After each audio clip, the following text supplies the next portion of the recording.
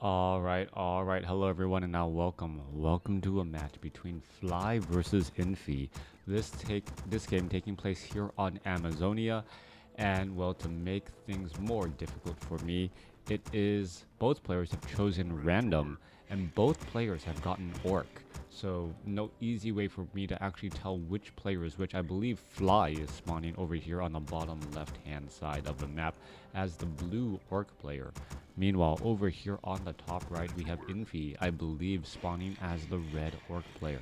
Now, if they are both Blade Masters, my apologies. It is very difficult to track a wind-walking Blade Master when there are no observers. Still, one of the things that I actually absolutely dread in an Orc mirror match, if both players go for that Blade Master, making it nearly impossible to figure out what is going on. Now, we are building up a couple of buildings, pretty standard so far, as we're looking at all of these buildings being placed down. No specific build orders are. Let's take a look. It's going to be Farseer, okay, coming in against Farseer. Alright, so Farseer versus Farseer in this mirror match. And, well, the idea that the Blade Master escaping at 15 hit points will be Infi is not going to work at all because, well, it is going to be Farseer versus Farseer. So by process of elimination, no Blade Master will ever be placed down. Ready to work. We are now looking at, well, Orc Burrow coming into play from one side, meanwhile a Voodoo Lounge coming in from the next. It looks like we may be trying to get a larger, earlier army early on here. I don't see a War Mill though. So no War Mill means that it isn't going to be Headhunters as of yet. No Headhunters during the early stages, perhaps some early Grunts as they're going to be trained. There is that first Grunt being trained in by Infi. Meanwhile, we are looking at a blue Grunt being trained up by Fly. Farseer already moving out, summons up some Spirit Wolves. Gonna go ahead and try and do a little bit of creeping. Are we gonna get Lightning Shield? There you go, Lightning Shield as the Farseer now makes its way over, getting in some damage. That Grunt needs to back away. As you can take a look, those rogues in the back are taking quite a bit of damage, but so is that Renegade Wizard right there as it's trying to, well, shift its position. And that Farseer doing a great job clearing out all of these creep camps here. Rogue gonna get taken down, followed by this last rogue as well. There it goes. Healing salve should be used up, but it was not ever trained or a little bit delayed. Meanwhile, back across over here, we can see that, well, Fly is doing the same thing, or perhaps this is Infi. Based on the timing, the build order here was he knew that he did not need this Voodoo Lounge being done or built that quickly early on. Farseer is going to get up to level 2 here, pick up that Slippers of Agility. Come on, pick up the Slippers of Agility, and then perhaps pick up double healing salves and make his rounds out. Both sides have not really scouted each other as of yet. Spirit Wolves are going to spot each other, and there you go. There's a little bit of damage coming back across, as it is level 2 Spirit Wolf versus level 2 Spirit Wolf. Grunt taking quite a bit of damage, but this Farseer is very low on life and cannot afford to take those lightning blasts from the opposing Farseer. On top of that, it looks like unit control or formation movement was currently being used, not allowing the Farseer to get away easily. Meanwhile, back down to the other side here, we are looking at, well, a War Mill being placed down, and now double Spirit Wolves trying to get in some harassment, but not going to get very far, as the Orc peons inside those spears more than enough to handle and take care of all of those units there. Alright, a new round of Spirit Wolves have made their way out across. Farseer using up that healing salve as things are heading back. Farseer mirrored Tasty, yep. As the Farseer heading back off to the north. Metaphysics, RW is Infi, or is Fly, right? Just trying to double check here. There is a great use of that Lightning Shield there. Lightning Shield actually dealing more damage than all of the units combined right now, as the Renegade Wizard is going to show up. There's that Chain Lightning for the steal, as we're looking at the Farseer picking up the item there. However, he is taking quite a bit of damage. Is he going to be able to escape? Already down to 91 hit points, being forced to use the Scroll of Town Portal. There's a Chain Lightning to bounce around as well, as there it goes. As far as now, RW always equals Fly. Alright, that's what I thought as well. Alright, so in comes the engagement again. Farseer are going to get to level 3. Beautiful Chain Lightning steal right there. And what would have been even better, I don't even know if it's possible, the Farseer cast Chain Lightning. It hits the first target. And then the Scroll of Town Portal goes through, and as they land, it bounces around, and the follow-up kills another target as we look at a Fire Lord as the second hero. Alright, so Fly going for the Fire Lord as the second hero, and that is not your typical hero choice whatsoever. I guess this would be a good time for Metaphysics to double check if Fly does have a Fire Lord as the second hero, or if it's Infi. Yeah, or if Fly is trying to out Infi. Yeah, this is really part of my head scratching moment. Normally, Infi is the one with the strange heroes, as we're looking at the Lava Spawn joining in on the fight here. Alright, Lava Spawn going to go ahead and try and finish off some more units. Are we going to see Gloves of Haste? Gloves of Haste being picked up by that, by that Fire Lord. A faster attack speed. It does help just a little bit, as we're going to see the Lava Spawns now split. Alright, so 3 Lava Spawns out in the middle of the field. We are looking at Spirit Wolves going to get, going in for damage against that Shaman, or not the, yep, the one with the with RW is Fly. Perfect. Thank you very much. As the Lava Spawns here, well, one of them not really, really all that great. As we're looking at that Headhunter just trying to escape, is going to get one more shot off. One Spirit Wolf damage shot should be able to do exactly that. No, it needed 2, and will it get in the kill? Yes, it does, as the Spirit Wolf does get taken down. Alright, Fly coming in with the damage. However, Lava Spawns, well, that was a little bit of a waste right there, as that Lava Spawn didn't really do that much damage, and the other Lava Spawns did in fact split. Probably wishes that he had 150 mana more, as the units are retreating back once again. Farseer sitting at level 2, both Farseer and Fire Lord sitting at level 2, going up against a level 3 Farseer and a level 1 Shadowhunter. Engagement now getting underway. That Lava Spawn, well, melts into nothingness, as the Fire Lord here trying to fight back once more. Alright, we are looking at we're looking at a little bit of damage being dealt back across here. Well, perhaps Healing Wave now bouncing around. So Healing Wave and Chain Lightning going up against, well, Farseer sitting at level 2 and that Fire Lord sitting at level 2. Are they going to be able to really put any pressure down, as the Spirit Wolves just run past once more? Without a Demolisher in play, it is going to be difficult to really deal any damage with those, well, Headhunters and also those Lava Spawns. Lava Spawn's not going to be doing that much there. An easy kill for the Fire Lord and that Farseer, as they were ensnared down. So a little bit of unlucky break. Chain Lightning coming back across. There goes another Spirit Wolf, or another Grunt again. So losing 2 Grunts already. Farseer now trying to go after those remaining units. Scroll of Speed now trying to be used. There goes some more units as well. Spirit Wolf trying to re-summon, as the Farseer gets Chain Lightning and gets taken down. Alright, well, pretty much returning the favor with interest, taking down a Farseer, a level 3 Farseer, and getting up to level 3 himself, as Fly is now chasing Infi back to his respective corner.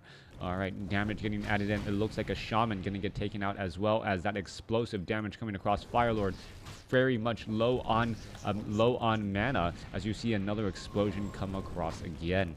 Alright, the Fire Lord with that auto attack ability causing even more damage still, as that Incinerate is just, well, making him just hide in the back. That damage does get very high indeed, as that Shadowhunter is sitting at level 2. We are going to be going into level 1 Serpent Wards now, as units are engaging back and forth. There goes that Ultra of Storms. No Ultra of Storms for any more Resurrection, as the Fire Lord is just putting in pressure once again. Fire Lord, Lava Spawn, is it going to split? Oh, no, it is not going to split. It was in process, but the, well, Lava Spawn was a bit too far forward, taking damage. And, well, nicely done by Infi to make sure that that Lava Spawn did not get a second chance on life. 2 unlucky ensnares, sappers used. Thank you for all of that information, as well as we're still seeing more engagement getting underway. Back down to the south here. 2 Headhunters going up against the Farseer. Farseer was resurrected at the tavern, and now they are attempting to retreat back. Meanwhile, units are still engaging again, as we need to see more Orc Burrows coming in from Fly in order to be able to fight back. It is 39 supply compared to 34, so only a slight advantage right now. But at the same time, the Farseer is low on hit points and mana. May not be able to do all too much, as the Farseer now looking to engage here. Alright. Oh, units now going to try to retreat once more. Serpent Ward going to be able to perhaps get down a Headhunter or 2, down to 82 hit points. Shadowhunter is doing a lot of chasing. Shaman are not using Purge for some strange reason. There's a Purge onto that one unit right there, as the Shadowhunter finishes off 1, 2 Troll Headhunters.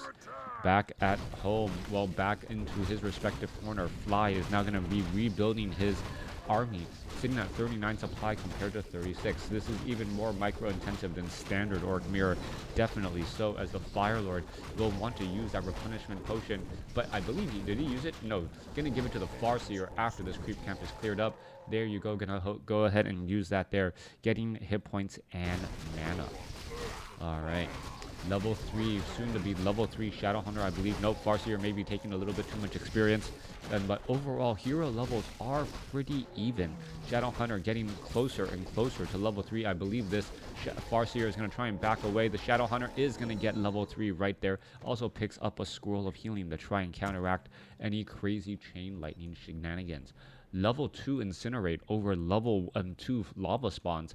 So we are at 3-3, almost at 4-3 there, as a quick purge comes across to get in a little bit more experience as well. Farseer is just right there trying to get in a nice, good Chain Lightning, but unable to do exactly that as the engagement is now getting underway. Who's getting attacked by the creeps? That may be the important part right there, as we see a couple of purges remove those Spirit Wolves. Alright, both sides having level 2 Spirit Wolves, both sides having access to Shamans, which will purge them down into nothingness, just giving experience to the other side. Engagement now coming back across. Level 3 Farseer now trying to move back up to the top right. More damage coming across here as the Fire Lord easily picking off some of those back units once again. Spirit Wolf's going to come back around. Are we going to see some more purging? There's Purge 1, Purge 2 as well as, well, there goes a couple of Headhunters.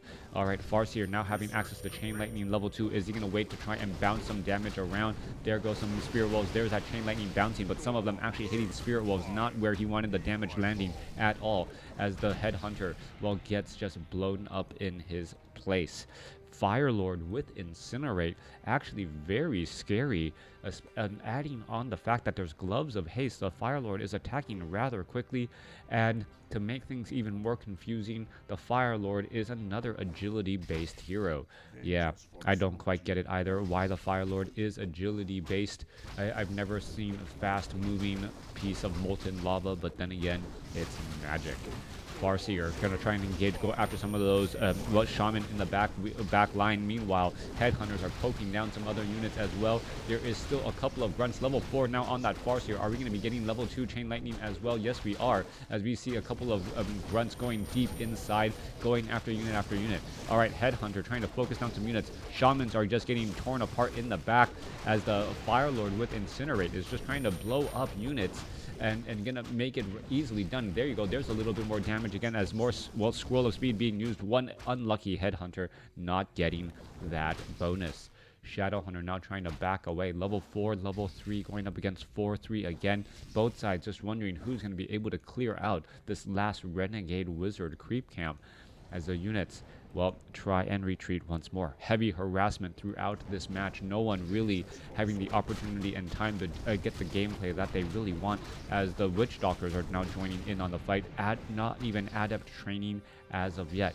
Farseer are going to try and engage Headhunters just with all of that piercing damage. We are only at Stronghold, not at Fortress, so we're never going to be getting into those troll berserkers, or the berserkers at all, as the units are now, well, retreating back again. Headhunter trying to get healed back up. It doesn't look like it's going to work. There it goes, a little bit more damage once again, as the Incinerate debuff applied too.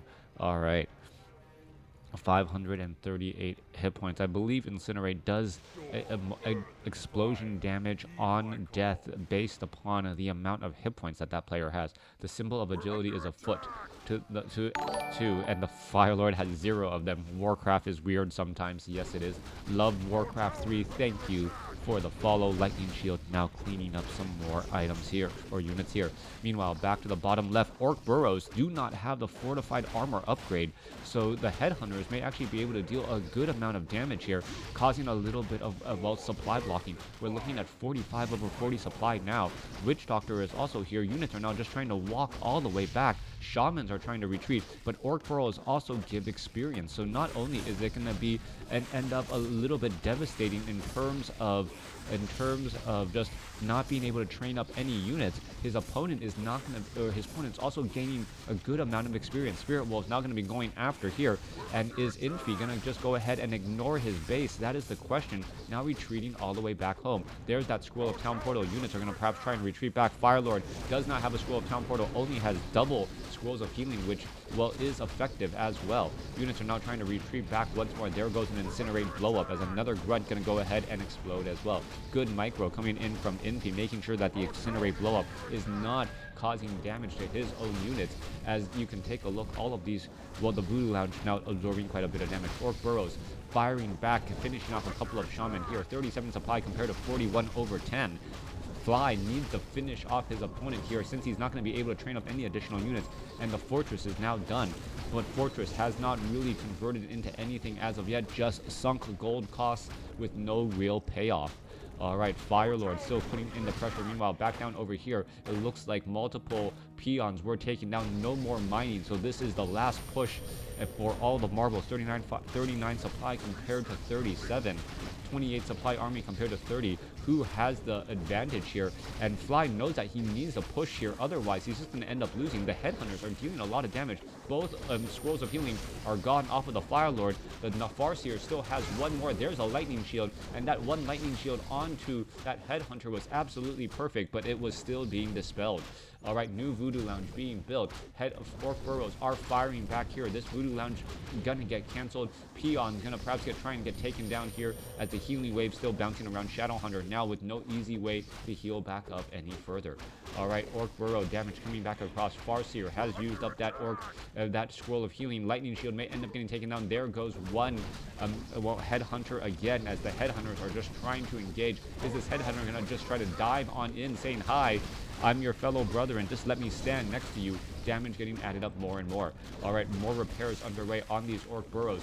Purge onto the level 3 Spirit Wolves there. More damage getting added in. 39 supply compared to 29. And I think Infi may be able to hold on to this. The Orc Burrow advantage is just far too much.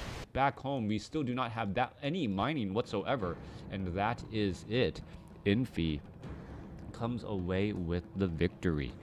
Infi making the correct choice, not going back home. I thought it was going to be very bad news at the end of that game. Well, pretty much Fly being able to...